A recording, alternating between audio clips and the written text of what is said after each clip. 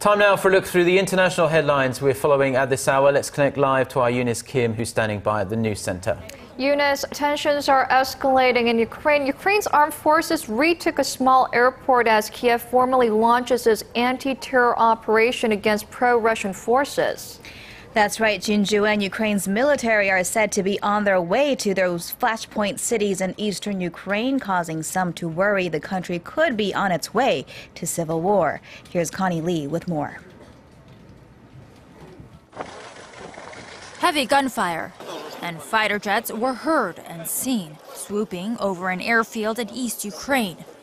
Authorities say Ukrainian armed forces retook a military airfield from pro-Russian forces on Tuesday.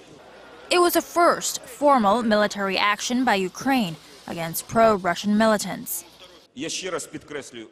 The main purpose of these actions is to protect Ukrainian citizens to stop terrorism, crime, and attempts to tear apart our country. Witnesses say Ukrainian troops stepped out of military helicopters in a heavy pro-Russian area of Kramatorsk. Despite the gunfire, though, locals have not confirmed casualties as reported by Russian media. And around the same time, a similar operation of Ukrainian army troops and special forces were deployed in a nearby city of Slavyansk to take back control of government buildings there. Russia says Ukraine is on the brink of a civil war and has asked the United Nations to condemn Kiev's latest military operation.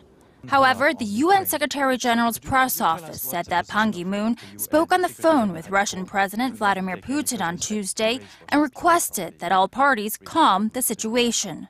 The Secretary-General is gravely concerned by the disturbances currently ongoing in eastern Ukraine. He has called on all parties to do their utmost to try to de-escalate the situation and avoid further violence.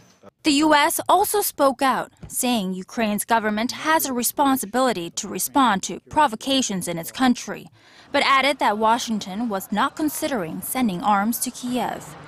Connie Lee, Arirang News.